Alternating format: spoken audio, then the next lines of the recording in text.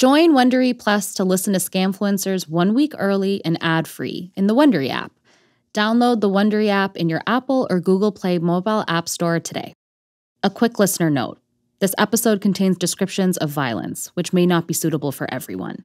Also, if you haven't listened to episode 1 yet, go back and listen to it. This will all make much more sense.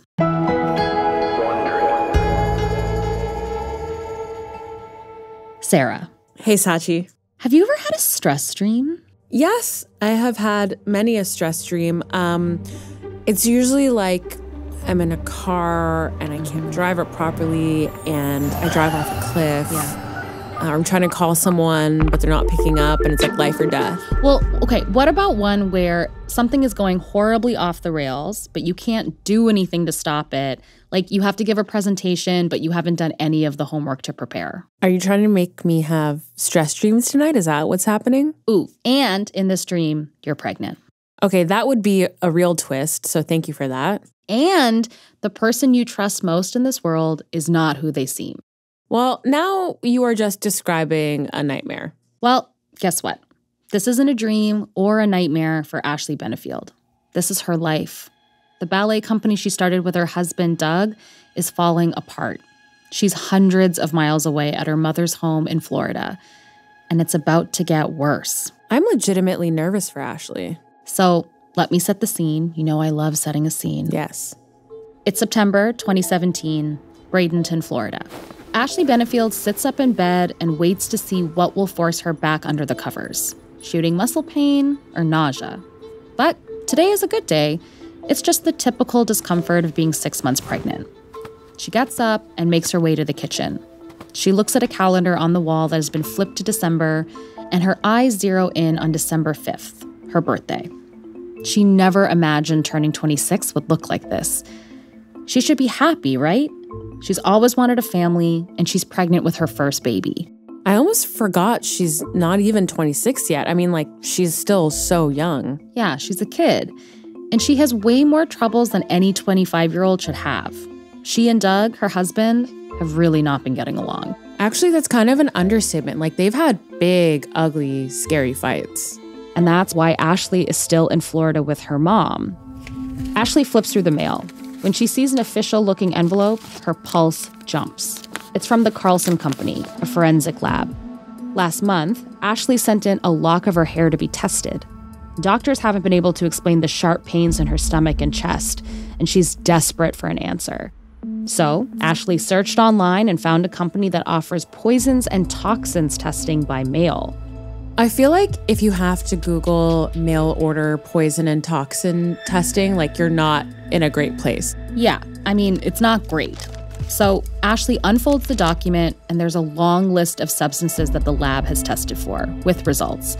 There are all these numbers and symbols and percentages, and there's a note from the doctor in it. And he says that they detected dangerous levels of heavy metals in her sample: aluminum, cobalt, zinc, tin, and barium.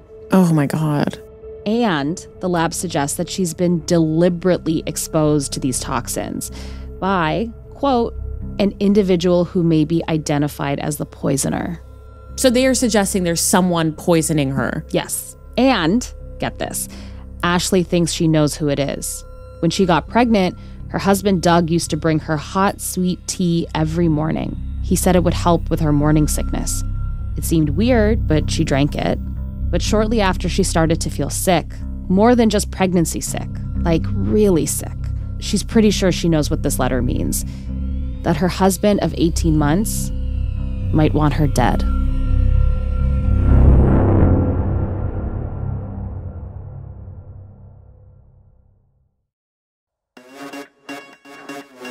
From Wondery, I'm Sachi Cole. And I'm Sarah Hagee. And this is Scamfluencers.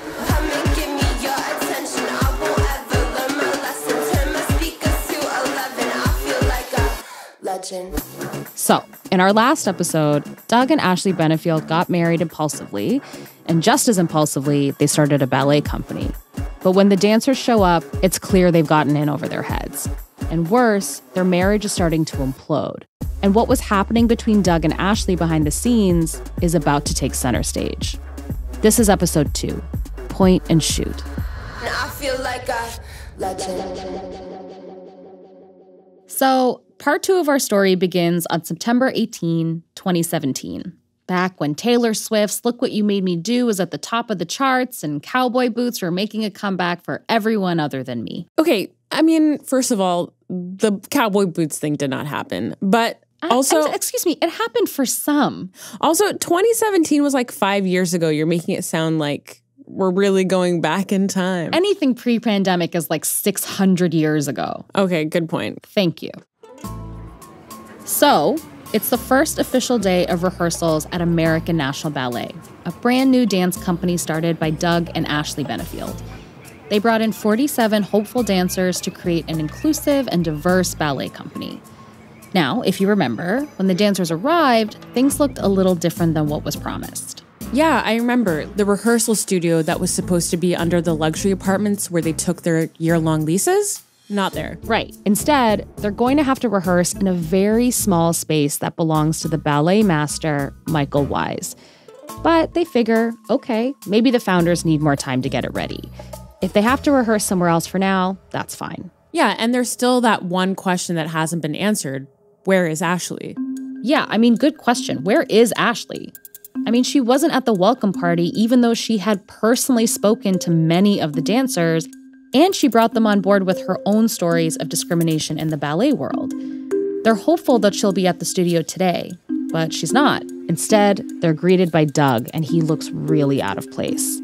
The dancers are all in tights and leotards and pointe shoes, but Doug is in a blue suit, very official looking.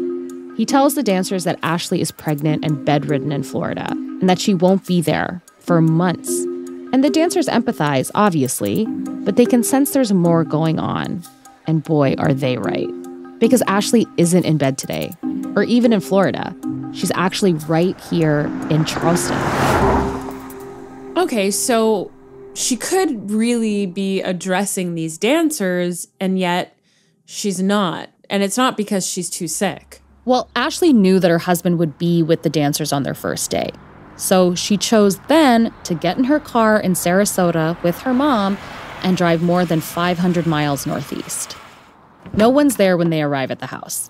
Ashley grabs all her stuff, and then she takes one last look at her marital home. It's rustic decor with the Bible quotes on the walls and the cozy sofa where she used to relax with Doug. And then she leaves a note on the kitchen counter and walks out without looking back. Okay, so she leaves him a classic breakup note. What's in it? Well, it's actually more like a breakup manifesto. It's a numbered and dated 4-page letter with 21 bullet points describing why she's calling off their relationship. Okay, so this isn't like an impulsive decision. She really thought this whole thing out. Yeah, she had been planning it for months, but Doug is still taken completely by surprise. When he gets home from greeting the dancers, he finds the letter and starts to read. And it says that she's heartbroken, but she's ending things. She says that she can't handle Doug's volatile behavior anymore. Sarah, do you want to read some of the bullet points? Okay, this makes me anxious just to even read it. But okay. Imagine getting this letter. Oh my God, it's a lot. Over this past year, we have had good times, yes, but you have also displayed scary and irrational behavior with sudden bursts of rage and fits of anger, extreme and uncontrollable anger.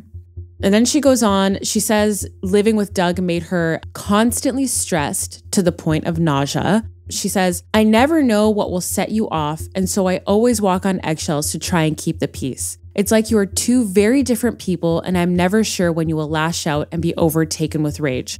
She refers to a time Doug pointed a gun at his own head, and she says the marriage is over and he needs to accept it. Okay, this is a letter where it shuts all doors for him to be in her life. Yeah, it does seem pretty unequivocal. Yeah, this is very cut and dry. I honestly don't see any room for reconciliation. She goes, do not harass or try to follow me, or I will call the police and have a restraining order against you. Do not call me or my mom. We will not pick up. And when Doug reads the note, he's obviously upset. But remember, he's also a deeply religious guy.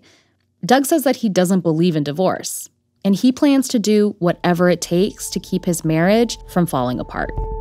And Doug doesn't waste any time trying to win back his wife. While Ashley and her mom are still driving home from their secret road trip, he begs for forgiveness. "I just read the note," he texts. "I don't even know how to start responding. I am sorry I wasn't a stronger, better man through everything. I will never act the way you talk about again." Ashley ignores him. Over the next month, he sends texts daily telling Ashley he's seeing a therapist and is locking up his guns. Still, Ashley ignores him. At this point, what else is Ashley supposed to do? I mean, she wrote that giant breakup thesis telling Doug not to contact her. What could he even say to her at this point? Yeah, I mean, ideally he would just leave her alone, but obviously that's not happening here. He texts Ashley, "I've just never loved this deep before. I lost it. I admit it and know it." Okay, so at this point, he's really spiraling. Yes. And then, as another payday approaches and funding falls through, Doug writes, "I'm on my knees and face before God, asking you to forgive me and talk to me." Oh my God. Yeah, it's awful. Things are getting grimmer by the day. And for the dancers, it's about to get a whole lot worse. On Friday, October 20th, Beth Bogush, A&B's chief operating officer, calls all the dancers into the studio. They've barely been in Charleston a month, and shady shit has been going down the entire time. And then Beth hands out pieces of paper. She tells them that she has good news, but to learn what it is, they have to sign something. The sheets she's passing out, they're non-disclosure agreements. Beth tells the dancers that if they don't sign, they have to leave immediately. So wait, I'm failing to understand how this could possibly be good news. Like, you don't sign an NDA when something good's happening, usually. No. Like, in this scenario, it's like, you're getting an NDA, some bad shit's going down. Yeah, I would say rarely do legal documents have to be involved in positive information. I have something amazing to tell you, but sign this non-disclosure agreement, you can't tell anyone. Right, exactly. And so, of course, the dancers flip through the paperwork, trying to parse all the legalese, and they're looking around the room at each other nervous. They're all afraid to rock the boat. A lot of these dancers are at A&B because other companies weren't willing to take a chance on them. So the idea of leaving and starting from scratch, auditioning for companies where they don't fit the mold, it's terrifying. Yeah, and honestly, at this point, I don't blame them if they do sign because, like, they're just so deep into this drama, I don't know what else they could do. Right. And so, obviously, they all sign and Beth promises them good news. Maybe this is where it'll all pay off. And it does. No, just kidding. It definitely doesn't. 3 days after the dancers signed the NDAs, A&B announces that they're merging with another dance company. And then, as a part of the merger, they say that they're letting go of half of the company. 23 dancers fired just 1 month into their 8-month contract. Okay, honestly, it is so hard to wrap my head around the fact that it's been 1 month. And also, like, these people are in the prime of their careers and they took this huge risk on a new company. And it took 1 month for everything to come crashing down. And now they're jobless in the middle of a season and on the hook for year-long leases. The ballet world, which had such high hopes for A&B, watches in horror as the dream implodes. The firings unleash a blitz of bad press. Local Charleston papers run stories about it. And the dance world is furious. I found a clip on YouTube from someone named Ballerina Badass. Take a listen. My favorite part was when apparently they said to the dancers that they fired, "Yeah, you're not really up to snuff for the new company we're putting together because I guess that they're going to be melding with another company. But they said you could stay on and keep dancing with us for free. For free, people." So what do you think? I mean, it is, I really do like that this story was leaked despite the NDAs. Yeah. I mean, it's crazy. Like, I feel like the dance world's probably so small. And I mean, how can you disagree with Ballerina Badass? Well, I certainly can't. And Beth, the COO of A&B, she goes out to the press and she tries to explain. She says they lost an investor and they had no choice. She says A&B is merging with another company. And worst of all, Beth says that the dancers who were fired didn't meet the criteria for that new company, which is going to perform classical ballet, neoclassical ballet, and musical theater. Okay, so in other words, they now want traditional-looking ballet dancers for traditional ballet, Yeah, I mean, it's bullshit. And it's a total about-face from A&B's mission. For a lot of the dancers, this just reopens their old wounds. It certainly does for Sarah Murawski, A&B's principal dancer. In a YouTube video about her experiences, Sarah says that A&B became the polar opposite of what it promised it would be. She calls out the arrogance, the callousness, and the remorselessness of the company's leaders. Sarah is spared from the firings, but the day after half of her colleagues are let go, she decides to resign. But in true A&B shitshow fashion, Sarah can't even hand in her resignation to Doug in person. She goes to the rehearsal space looking for him, but no dice. So she resigns over email. So where is everyone? They just let everyone go in and they're nowhere to be found? Well, co-founder Ashley is still in Florida, pregnant and sick. And when she finds out that the dancers were let go, she's furious. Nobody told her about the plans for the firings. She's just as blindsided as the dancers are. So Ashley writes a post on A&B's own Facebook page disavowing A&B and its leadership. Sarah, do you want to read it? Oh my God. Another manifesto. Okay, here we go. I publicly disavow my support for American National Ballet and its leadership. I am completely devastated by what has been done and the way it was done. The new leadership has destroyed all that we worked so hard to build, and I cannot stand behind them or their actions. She goes on to say, everyone involved should be ashamed of themselves for how this was handled. And then she makes it clear that she is no longer associated with this organization in any way. I don't know, is it okay to disavow something you started? She's just sort of bailing on it entirely. I mean, her anger is understandable, but she isn't really trying to help any of the dancers who got fired. Doug begs her to take down the post. He says it's hurting the dancers who are still there. And Ashley just stops answering. She cuts him off completely. And within weeks, A&B is done for good. Ooh. So now, all the dancers and the staff of A&B are out of work. The company is just a shell on social media, plastered with outdated cheer. For Doug, the more he tries to make it all work, the more he loses. The company, his wife, their baby. But little does he know that down in Florida, Ashley is spiraling, and she's about to make things even worse.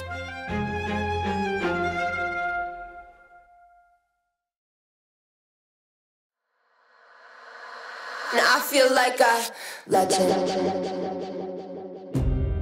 So, it's December 2017, more than a month since the mass firings.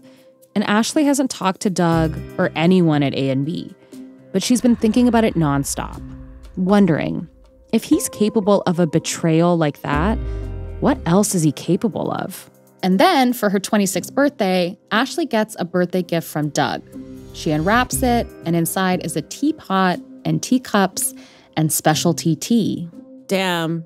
I mean, it's crazy because she was just thinking, he's poisoning me with tea, and then she gets this present while they're estranged. Yes. And she even got a report from the lab that confirmed that she had toxins in her bloodstream. So she's not taking any chances now.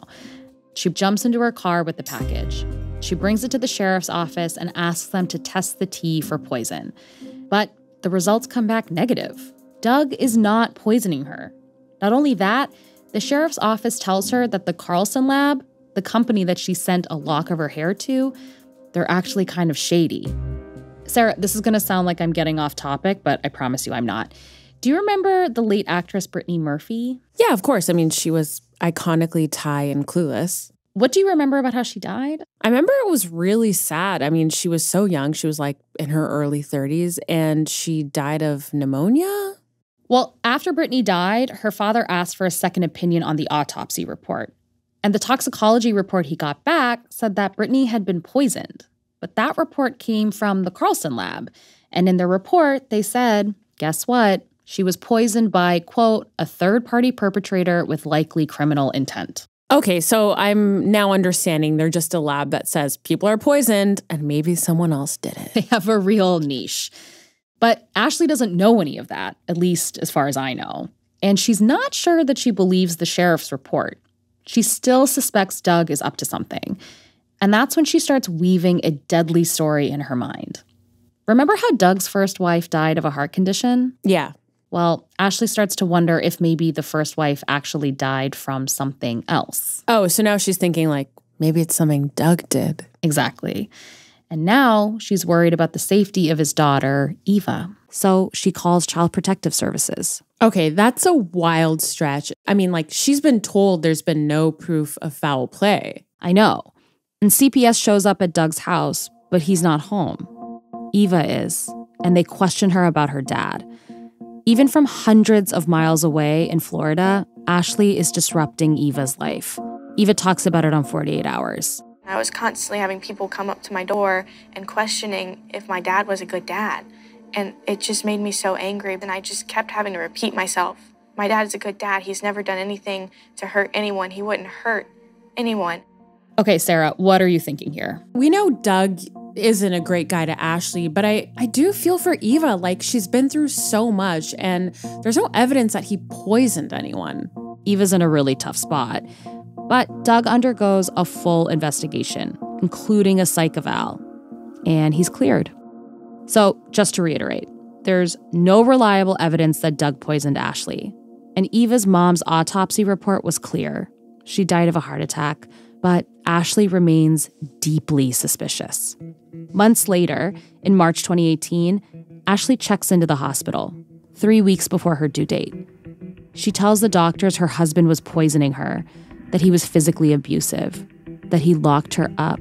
They let her check in under her middle name. And 3 days later, Ashley gives birth via C-section to a baby girl. And she doesn't put Doug's name on the birth certificate. There's actually no father listed at all. So she's fully erased Doug. Yeah. She goes back to her mom's house and just doesn't tell Doug. Aren't they still married? I just don't think you can keep a baby a secret for that long. Doug finally learns he has a healthy baby girl about a month after she's born, and he's beside himself. So Doug lawyers up. He wants custody. In late July 2018, Ashley and Doug once again lock eyes across a crowded room. This time, instead of a mansion, it's at the Manatee County Historic Courthouse near Ashley's house in Florida. It's been 4 months since Ashley gave birth and 10 months since they've seen each other. Ashley tells the judge that Doug was poisoning her while she was pregnant, but the judge isn't buying it. I've got tape of that custody hearing, and this is what the judge said. There is not a single scintilla of credible evidence that Ms. Benefield has ever been poisoned or suffered from any illness of any poison. Okay, so that's like the nail in the coffin for this poisoning thing. Like, it absolutely did not happen. Yeah, the judge orders them to split custody. A few days later, Doug shows up to the Manatee County Sheriff's Office. This is where Doug sees his baby daughter for the first time. And to Doug's surprise, Ashley seems happy. She brings her daughter over and places her in his arms. Doug is overwhelmed, and Ashley suggests that the three of them, her, Doug, and their baby, spend some time together. Sorry, that's so weird. Yeah. Like, she went from thinking he was capable of poisoning her to being like, you know what? We should all spend time together as a family. I guess I'm failing to understand the reasoning here. It doesn't make any sense to me. Yeah, I mean, it doesn't make a lot of sense. But, I mean, she just had, like, her first kid with this guy, so maybe she's just trying to make it work, right? Then why go through all these custody hearings? It's like... Yeah, it's a good question. I don't have an answer for most of it. But Doug takes this change of heart in stride. It's all he's wanted. They spend the better part of the next year sharing custody. Doug and Ashley start seeing a marriage counselor. They start going out together again. In early 2019, they're photographed together at a black tie gala for the Sarasota Ballet, if you could believe it. They're showing their faces again in the ballet world after what happened with A and B. So, like, things are just fine now? Not at all. Doug and Ashley's marriage is about to go through its most dysfunctional stage yet. And even though they're playing nice, Ashley still thinks Doug tried to poison her. So she signs herself and their 3-month-old daughter for 26 sessions in an oxygen chamber for hyperbaric oxygen therapy. Do you know what that is? Yeah, isn't that what they do for scuba divers when they've been underwater for too long? It, like, takes away poison or whatever? Yeah, kind of. And it's definitely not for tiny babies whose moms believe without any proof whatsoever that they were poisoned. The equipment at the center is, of course, way too big for the infant. the baby had to wear a ring around her waist to prop up the helmet and that she looked like a little ballerina. I don't even know what to do with that. Yeah, me neither. And by May 2020, their kid is 2 years old and has only known this kind of chaotic back and forth. They're both so stubborn. It doesn't seem like anything will change. And then Ashley tells Doug that she wants to try again. Doug tells his attorney that Ashley is willing to go to a trauma therapist together. They start planning a fresh start as a family. They'll relocate to Maryland, where Doug has a new job and where, years ago, Ashley got her start as a ballet dancer. I just don't believe in this reconciliation after everything they've gone through, like 2 years of this awful back and forth, and now it's just fine? Yeah, you're not alone. I do not trust her at all, Doug writes to his lawyer, no matter how much I hope for her change. But by now, we know Doug's MO. He will not quit. It's Friday, September 27th, 2020. Doug Benefield parks a U-Haul in the driveway of Ashley's mom's house. Tomorrow, he and Ashley plan to head to Maryland. Things have been rocky, but he holds out hope that the next chapter will be better. At dusk, Ashley's mom decides to get some fresh air. She takes the baby for a walk to the neighborhood park. And while she's away, 4 shots ring out in the humid night. Next door, John Sant sits at home. John is a former pilot and retired major. He's been in combat and he recognizes the sound of gunshots right away. Moments later, someone bangs on John's door. It's Ashley. She's holding a .45 caliber gun and she's sobbing, saying that Doug attacked her. Ashley drops her handgun in John's entryway and collapses in tears. This is dispatch on a recorded line. This is Gabby. How can I help you? John calls 911. I want you to just wait for the police, okay? All right, if you could just get them here quick. So they were in an argument? She came in, she was quite hysterical. I said that he attacked her and she shot him. The weapon is here. Where is the gun? Is it with her? I have it right here. I'm also armed if he does come over and try to harm her, just so everybody knows. At this point, he doesn't know what happened. He's worried Doug might still be out there. Dangerous. I just don't want her to get hurt. Yeah. No, I totally... Poor thing. When EMTs arrive, Doug is on the bedroom floor, still breathing. But an hour later at the hospital, he dies.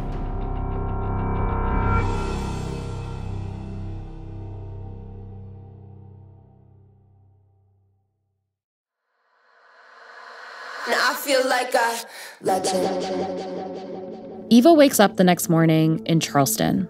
Nobody has called her from the hospital, and Ashley hasn't reached out either.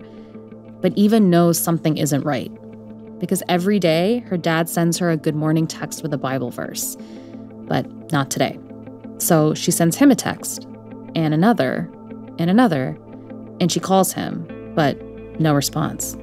Wow. Honestly, it feels like Eva kind of always knew this would end in a really tragic way, one way or another. And the fact that just not getting a response from her dad was enough to be like, something's going on, that really says a lot. Especially because, she witnessed the most volatile moments in their relationship. But then she gets a call from her uncle, and there's something in her that already knows what's happened. Here's Eva on 48 Hours. I said, what's wrong with my dad? And he said, there's been an accident. And I said, she killed him. Didn't she? And he said, yeah, she shot him twice. Honestly, this is so striking to me. Like, if your dad doesn't text you or like you don't hear from your dad, your immediate assumption isn't his wife murdered him. I wonder a lot if Doug had just stayed in Charleston and let his marriage fall apart, what would have happened? Like, maybe all of this would have been avoided. There's no way to know, but also this is truly one of the saddest endings to a scam I've ever heard. It's really tragic, and it gets worse when you look at the police report. It says that Doug was shot from a few feet away, and police say that based on the entry wounds, it does not appear that he was facing Ashley when she began shooting. Doug was unarmed, and the report says that he hadn't taken any defensive or combative stances. But Ashley's mom tells police that she and her daughter had been living in fear of Doug for 3.5 years. So, since this all happened in the fall of 2020, Ashley's been charged with second-degree murder, which basically means intentional murder, but without premeditation. And what about the baby? Ashley's mom has custody of Doug and Ashley's baby. And since Ashley is free on bond until her trial in 2023, she's still able to see her daughter, even though she has an ankle bracelet and a curfew.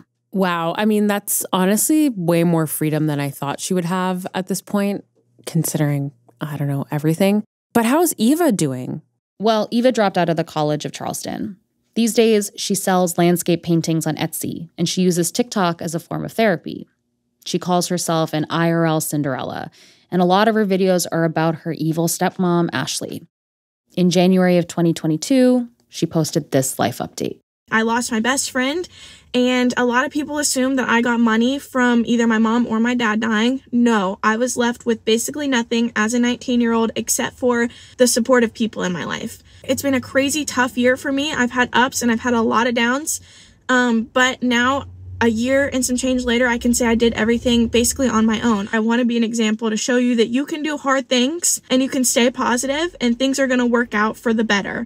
Wow. I mean, it really does sound like her life is really together, considering. Yeah. I mean, both her parents are dead. Yeah. This very public murder of her father. Well, also her half-sibling is in the custody of the woman that she thinks killed her dad. Yeah. I mean, this TikTok is a lot, but good for her. I guess. She's kind of the only person you can really root for in this whole thing.